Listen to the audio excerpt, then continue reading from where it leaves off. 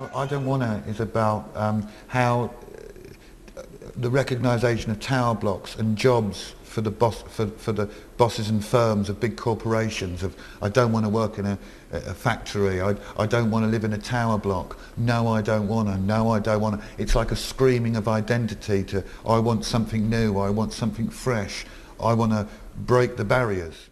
Being one of the first songs that we wrote, I Don't Wanna, it was.